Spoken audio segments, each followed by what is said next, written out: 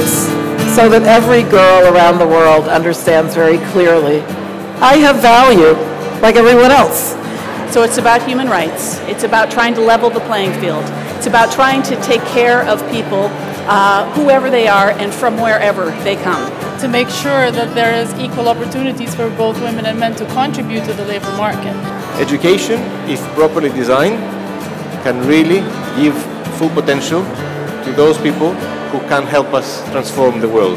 The opportunity to learn in different dimensions, in reading and mathematics, in digital skill and socio-emotional learning, and in global citizenship and respect for the environment. Climate change is acting as a risk multiplier and at the same time as a multiplier of inequalities. To sustain and support the rights of migrants, especially those who are more vulnerable, women and children. A normal thing to help in creating jobs, and jobs with a content of quality, decent, sustainable.